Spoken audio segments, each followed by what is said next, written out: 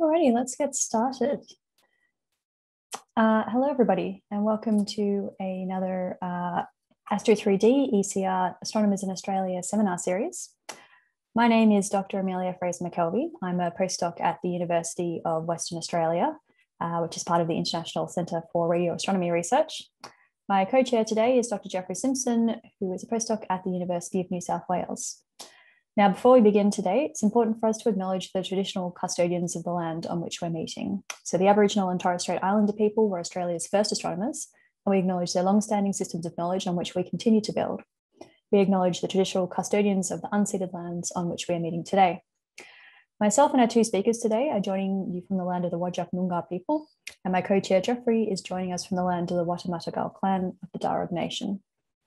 We pay our respects to their elders past and present and extend that respect to all First Peoples joining us here today. So why are we here? This series is facilitated by Astro 3D, which is the ARC Centre of Excellence for all sky astrophysics in 3 dimensions. Basically, COVID-19 has affected our ability to travel and present at international seminars. And for us here in Australia, it's quite difficult because the time zones mean that often meetings take place at 2 or 3 a.m. in the morning for us. So this lack of opportunity to network could disadvantage junior astronomers when they're going to enter the job market. So this series aims to combat these issues by providing them a platform to present their work to the world. So we've got 2 talks this hour. Each talk will be 20 minutes in length with 5 minutes for questions at the end of each talk. So please save your questions until the end, and you can either pop them in the chat function or just raise your hand. These talks are also being recorded, and they're going to be placed afterwards on the Astro 3D YouTube channel. So by being here today, you're agreeing to abide by Astro 3D's meeting code of conduct. So let's move on to our first talk. Our first speaker today is Dr. Garima Chauhan, who has just finished her PhD at also ICRA at University of Western Australia. So Garima is going to be talking to us about the connection between atomic hydrogen, galaxies, and dark matter in galaxy formation simulations. So Garima, the screen is yours. Thanks a lot, Amelia. I would start sharing my screen in a second. Can everybody see it? Yes, perfect. Great. So thanks for the introduction, Amelia. I'm Garima, and today I'll be talking about the connection between atomic hydrogen galaxies and dark matter in galaxy formation simulations, with the focus of this talk being the HIHM halo mass scaling relation, what are the physical processes that might be affecting it, and how are different observation strategies resulting in different inferred HIHM relations that we see. Oh yeah, I lovingly called HIHM halo mass scaling relation as HIHM relation, just for people. So moving forward, why scaling relations? Now, scaling relations are fundamental in our enhancing our understanding of the galaxy properties and the way they change or are resulting in galaxy formation and evolution. One of the most fundamental scaling relation that we are all aware of is the stellar mass-halo mass scaling relation, as you can see from this plot over here. Now, this scaling relation is particularly a very tight relation. No matter how you are observing it or measuring it, it still remains within a certain small amount of dispersion. So it's kind of a tight relation. Now, this relation is used by simulations to test the robustness of their prescriptions and how well the simulation is performing. Thus, it is fundamental in a way that it, first of all, tests out if our simulations are correct and how well we are reproducing the scaling relation, test the robustness of it as well. So why are we moving from stellar mass-halo mass scaling relation to the H1-HM relation? Well, from this nice baryon budget diagram that you can see over here, stars comprise of only 7% of the total baryon budget, as we can see over here. So it becomes imperative for us to venture into other baryons or other scaling relations in order to understand the physical processes that go behind galaxy formation and evolution. And H1 becomes a really good candidate in this way that it's, first of all, pretty abundant. Second, is very much affected by the physical processes that are going on. And thirdly, with the new radio telescopes that are coming up, it will be observed at an unprecedented level. So we would be able to understand a lot more about the physical processes if we know how the H1 halo mass scaling relation or H1-HM relation is changing or is being inferred. So just to give a idea or brief preview on how different the stellar mass halo mass scaling relation is from the H1 halo mass scaling relation. Over here, I'm showing the H1 mass of alpha alpha galaxies and comparing them to the velocity width of the emission lines. Now, the velocity width of these emission lines are kind of closely related to dark matter masses as well. So they could be used as analogous. But one thing that actually jumps out is the scatter. As compared to the stellar mass halo mass relation, which had a scatter of say 0.2 dex maximum, we find a scatter of 2 dex, which is pretty hard, more than 2 dex actually, which shows that H1 halo mass scaling relation has a huge scatter. Now the physics lies in the scatter of the things. Hence, this becomes a very interesting topic for us to understand, because this would tell us about all the physical properties that are going on, or processes that are going on inside these galaxies. So how do we go about tackling it? As it was in my title, Galaxy Formation Simulations, I use semi-analytic simulation for my analyses, in particular Shark semi-analytic simulations. Now, SAMs, in a nutshell, use dark matter only simulation as their base, trace back the merger histories of the galaxies, of the halos, and then populate these halos with baryons using various numerical schemes. In my analyses, I use surface and body simulation, and we use 2 different resolutions, a smaller volume box, but a high resolution, and a medium resolution, larger volume box, so that it gives us a range of the halo masses. And we can go down to 10 to the 7 particle masses as well, solar masses and particle masses as well. We track down the merger history and the halo formation using tree frog and velociraptor. And finally, we populate these halos using various numerical schemes of baryon physics that are implemented via Shark, the semi-analytic model that I'll be using for this analysis. Now, we have our galaxies ready. We have our H1 ready. The next step for us is to see how well we are doing when we compare it with observations. So in the plot on the left over here, the red line shows the H1 halo mass scaling relation that we get from Shark, the total H1 HM, and below here is the central and the satellite contributions. The maroon points over here are the observed H1 HM relation that we get from H1 stacking and H1 clustering, and the same things for the observations as well. One thing that jumps out over here is that we are agreeing pretty well with the H1 stacking results till 10 to the 12, after which we start diverging, which is something that is caused by systematics and other effects, which I will be discussing a bit later on in the talk. But one other thing to note is also that, unlike stellar mass halo mass relation, where no matter what technique we used, we were still close to the resulting stellar mass halo mass relation, in H1 HM relation, we find a tension. This is indicative of the range of the H1 HM relation that can take place from, say, from different various observations, and could be many different things that could be causing this variation.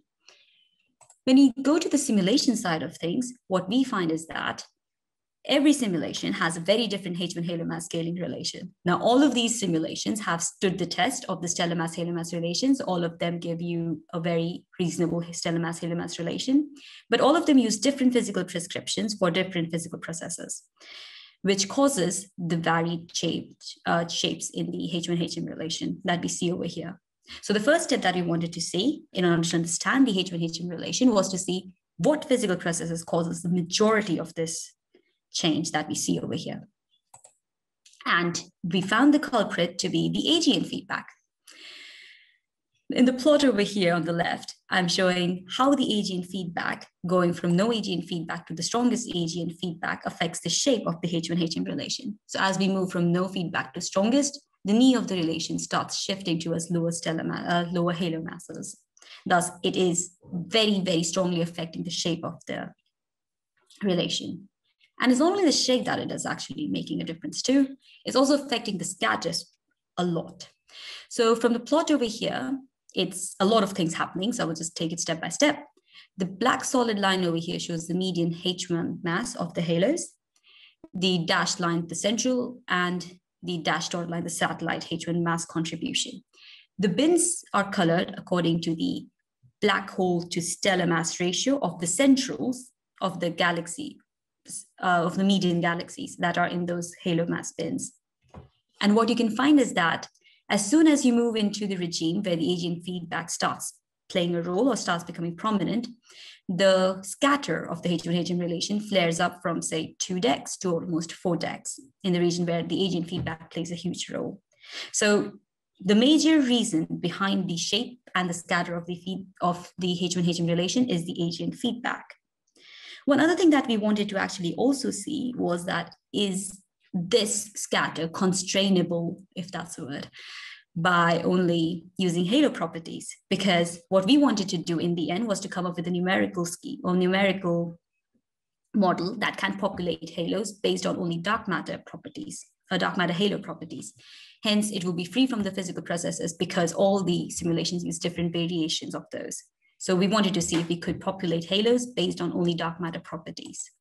And in our analyses, we found that the spin parameter happens to be a really good property to constrain the scatter for the halo masses from till 10 to the 12, where higher the spin parameter, more the H1 mass of the halo, and vice versa.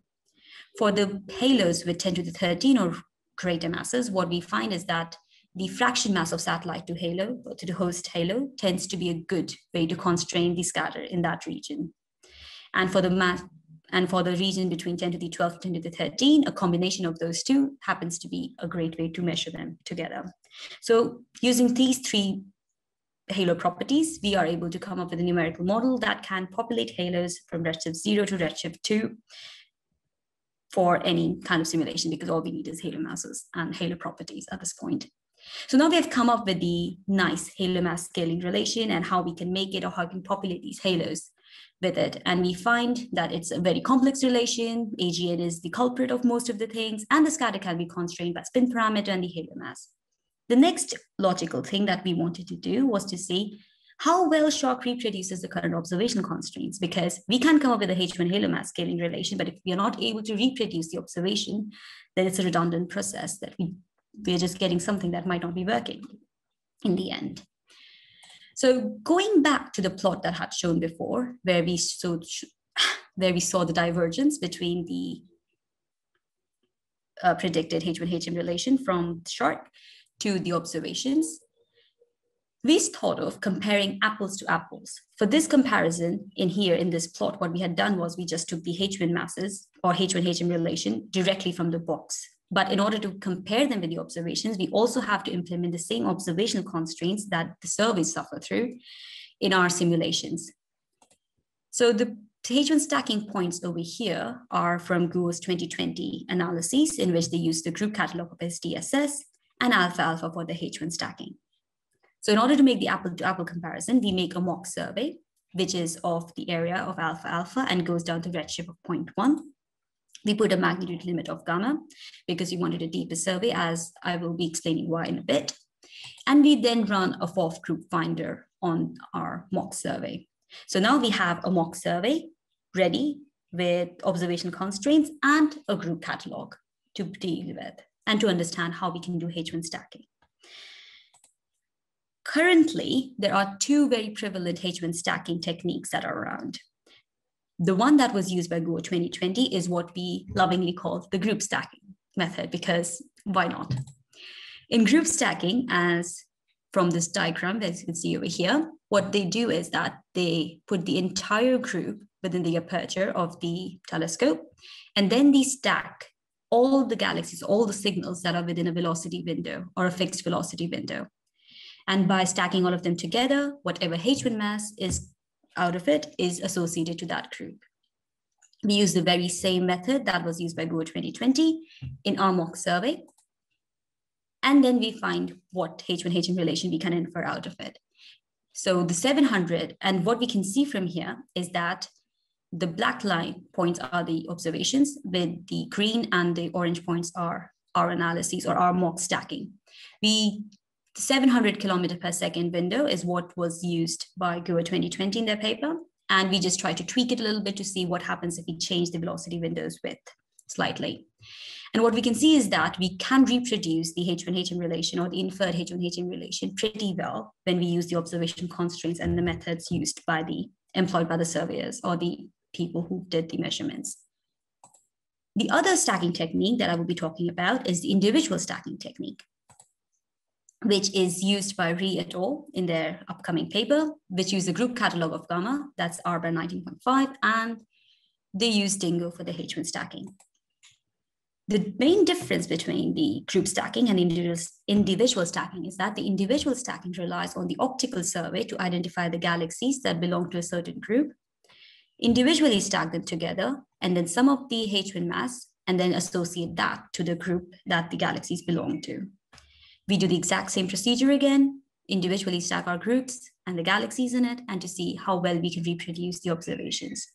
And as you can see from the plot over here, we are again close to the observations when we are employing the techniques that are used by them. One thing that jumps out though is that no matter how much tweaking, changes to the velocity width, or maybe changing the way we are observing or doing the techniques, we are not able to recover the intrinsic H1-HM relation that is lying behind the mass or that is of the simulation, which is what our main goal is, because we know for sure that our mock simulation has this intrinsic shape. So there has to be a way that we could recover it. So we wanted to know or find why we can't recover this shape, no matter what we do for the observation techniques. So there could be three possible reasons for this discrepancy or departure from the shape. First, maybe it's the group finding. Maybe we're not able to find the groups. Maybe they are being tagged differently than they're supposed to be. Secondly, maybe it's the halo mass estimates. Maybe we are not estimating the halo masses of the groups really well. And finally, contamination. Maybe there's a wayward galaxy that just wants to be part of the group and is being summed up in the H1 masses because it wants to belong there. So in order to understand these, we take a step-by-step approach. First, we focus on the group finding. In order to understand what is happening or how well are we recovering the groups, what we do is that we take all the galaxies that are flagged as centrals by the group finder and then track them back down to the simulation. Then we sum up all the H1 masses that is around that central within 1 virial radii to 2 virial radii of that host halo that the central or that galaxy belongs to. What we find is that there is a change or difference in the H1 mass that is measured if we change the aperture slightly, but the shape remains. So we're able to recover the shape. So it's not the group finding that is actually changing the shape of the H1-HM relation, but something else. So next 4 minutes left. Thank you. Next stop is the halo mass measurement effect. Now the halo masses are measured in different ways. It's either by abundance matching, where you look at the luminosity halo mass relation and then infer the halo masses of the groups or luminosity of the groups. And second is dynamical method, in which you use the velocity dispersion and the radius of the FOF groups in order to estimate the halo mass. And as soon as we do that, we find the departure from the shape. The same exercise has been done, but in this case, we only use the masses measured by the methods or the abundance matching and dynamical method. And what we find is that there is a departure from the shape and the shape is lost. So the halo mass measurement tends to be the main culprit behind the departure from the shape. So next thing that we try to see is how well are we recovering the halo masses. Now on the left over here, this is the halo mass by abundance matching compared to the actual halo masses for those halos or for those galaxy groups, and from dynamical masses, and again to those galaxy group halo masses. What we find is that even though they're both close to the 1:1 relation, there is huge scatter, which is the cause behind the departure from the shape that we see, or that is the reason why we cannot see the shape, because it's washed out by all the scatter that is around.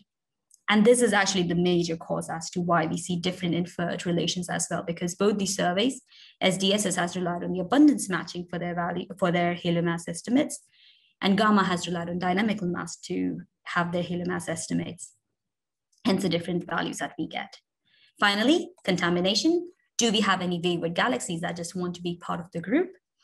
In order to see how big of an effect the contaminations are having, we measure it in this way.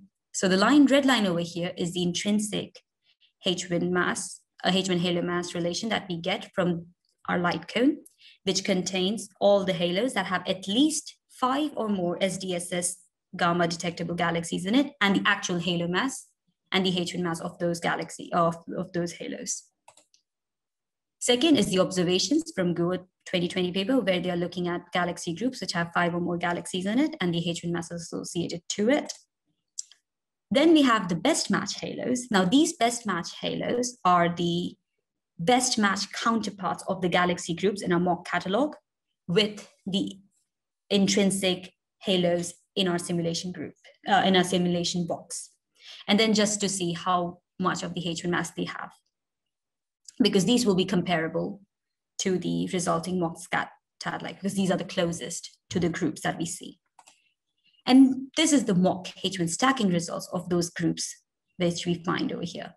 And as you can see from the plot over here, the mock stacking technique, or the mock H1, H-low relation that we get, is departing from the best match halos. And thus we can see signs of contamination coming up right away. We do the same exercise with the individual stacking technique. And what we find is that the contamination is at its minimal, which is to be expected because we are using smaller aperture windows and we're looking at individual galaxies and not the whole thing in one go. But one thing that also is that we are losing a lot of H1 mass as we go towards higher halo masses. Just to see how big of a difference it will be, if we go to a deeper spectroscopic survey, we just make a small variation to it and we use waves as our magnitude limit, which is 2 magnitudes deeper than gamma. And we find a significant improvement and recovery of the H1 mass in the halos, but still not as much as near the intrinsic. So what we find is that group stacking has a bigger velocity window, which causes contamination and thus a departure from the shape. Could be a good upper limit on the H1 halo mass that we see. And the individual stacking, which doesn't suffer through contamination, but is limited by the optical survey that it's relying on, can be a good lower limit on the H1 mass that could be in the group. So in conclusion, the H1 halo mass scaling relation is complex, non-monotonic, and has a large scatter, which is caused by the AGN feedback. It can be constrained using spin parameter and the fraction of mass of satellites. Predicted H1-HM scaling relation is the combination of group finding, halo mass estimation, and contamination of the galaxies that are not part of the group. And finally, different H1 stacking techniques provide different limits, with group stacking providing an upper limit to the average H1 halo scaling relation, whereas individual stacking providing a lower limit.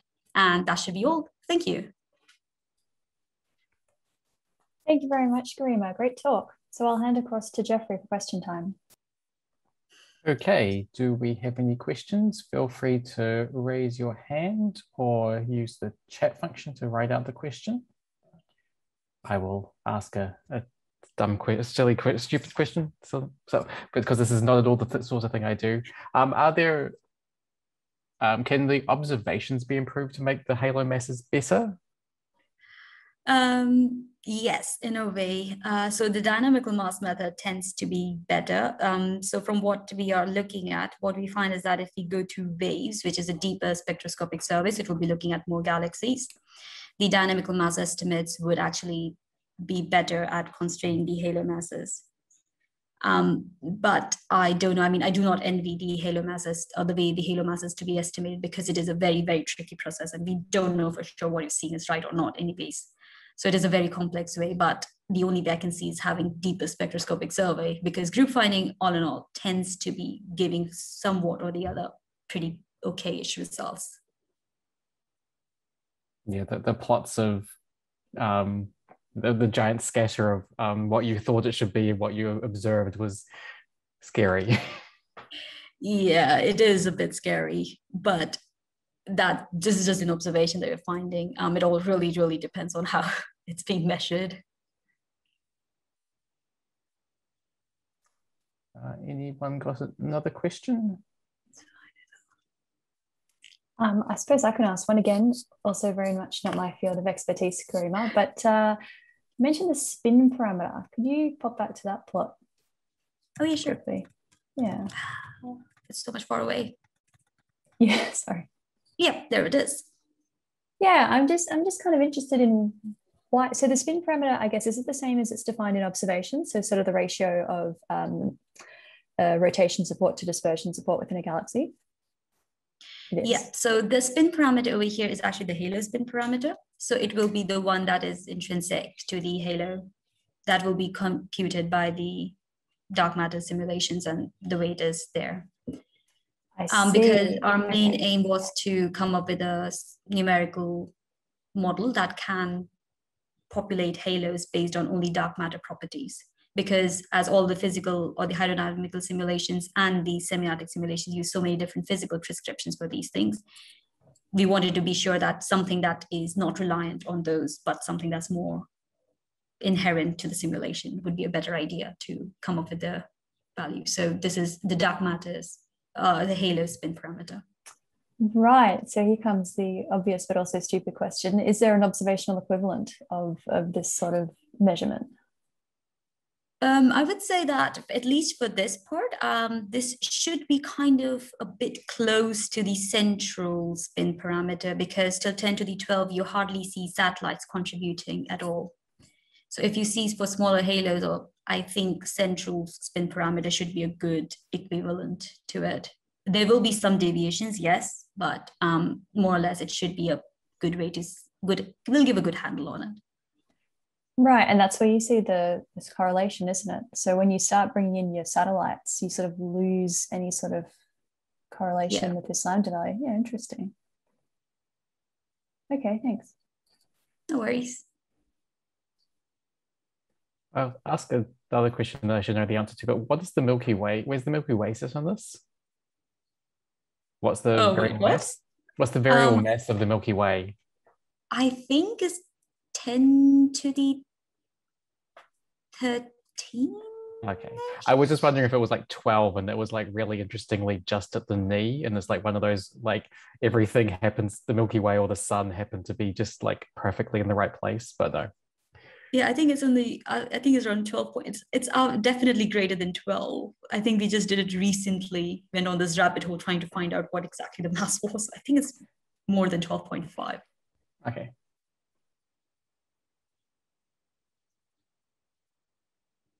Okay, I don't see any other questions, so we can move on. Amelia? Yes, I'll stop sharing. Thank you. Absolutely, yeah, let's thank Garima again for a nice, clear talk.